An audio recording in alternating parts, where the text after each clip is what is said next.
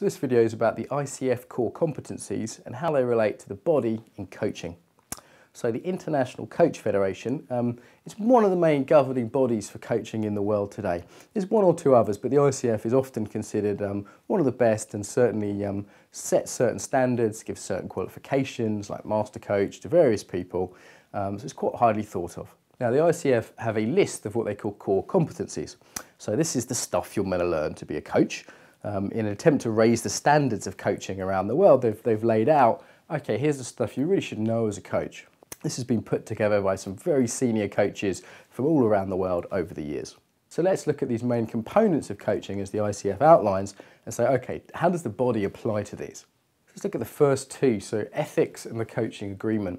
So in some ways, these you might think, well, what's the body got to do with ethics? Well, values and ethics, what we believe to be right and whether we have the capacity to follow through on that, isn't just a mental thing. I mean, we all know the right thing to do, but it's like, do you have the body that can really follow through on that? Do you have the sense of backbone, we might say, yeah?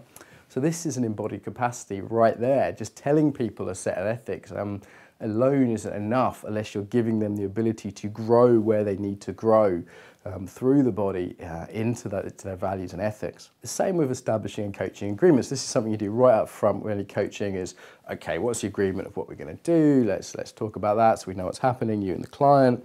Again, it's a coach's embodied capacities there are really important. Does someone have the capacity to say clearly what they would like or to set a boundary? Yeah. So how we set those boundaries is absolutely important. So let's say we have a standard that if a client shows up more than 10 minutes late for a session, then the session doesn't happen. Or if a client misses a session without informing you 48 hours prior, that session is still billed.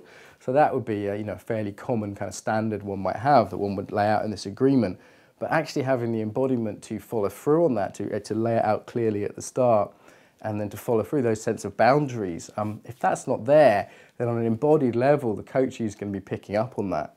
Okay, the next two competencies are about co-creating the coaching relationship. So the body here is vitally important. If we're going to build trust with a client, it's really important we embody that so we can engender it. Sometimes I think of sort of least trustworthy embodiment like Gollum from Lord of the Rings. You know, he has that really untrustworthy lack of spine, lack of ground and base and back. So these are embodied capacities. Of course, yes, reliability is also in there. But in the first instance, when a coachee meets you, they don't know if you're reliable. Yeah, they only know if you're sincere. So that really comes across through the body. Again, in terms of building intimacy, this isn't just about what we say.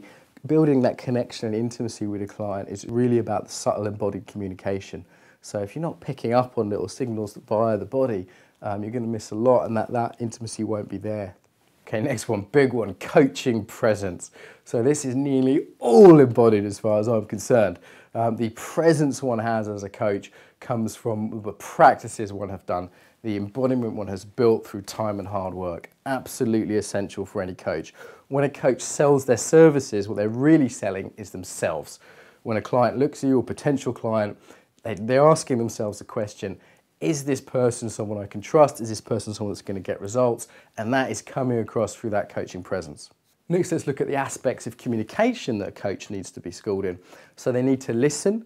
They need to actually be able to give direct feedback. Yeah, that might look like a challenge.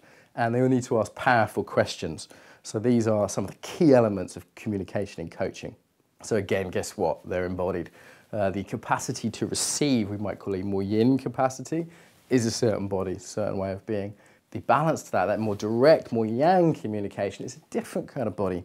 Most coaches who haven't done embodied work, habitually they're leaning one way or the other, yeah, and they don't have the range to change, which is a shame because both of those things are really, really necessary.